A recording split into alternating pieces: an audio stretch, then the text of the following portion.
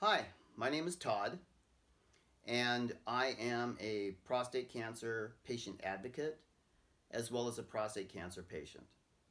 12 years ago, I was diagnosed with advanced prostate cancer. My PSA, or prostate specific antigen, was over 3,200, and my original prognosis was for a year or less. Quite honestly, it kind of freaked me out. I was scared. I didn't know what the future held for me, or for that matter, even if I had a future. But my fear turned to a resolve to fight this disease, and if possible, to beat it. I've always believed that the first step when going into battle is to know your enemy. And so I began to do research. I researched the cancer and the staging, and I researched treatments and side effects. I spent time at the National Cancer Institute website, reading clinical trial data that I really didn't understand. Some of the best information I got came from patient-to-patient forums, where I met guys that had already been there, that had walked the road, and were there to help others along. I guess that's really how I got into advocacy to begin with. I simply lived long enough to be one of those guys to help other people along. If you're just starting this road, I encourage you to research. Research your disease. Know it.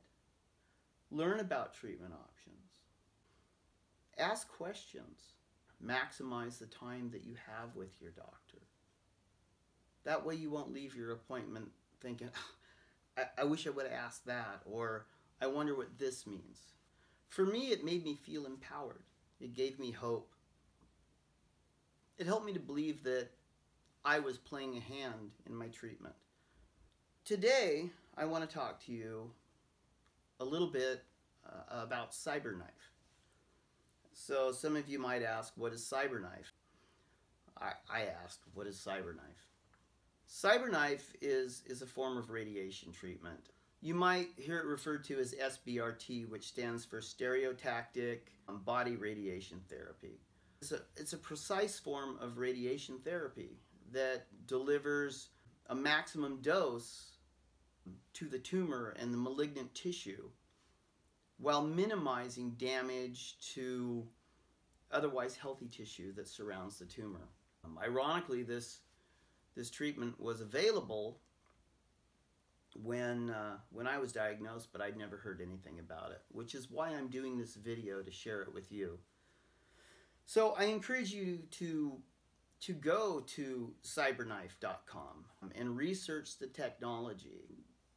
You may find that it is a viable option for you. So thank you for watching my video, and I hope this information has been helpful, and you got this.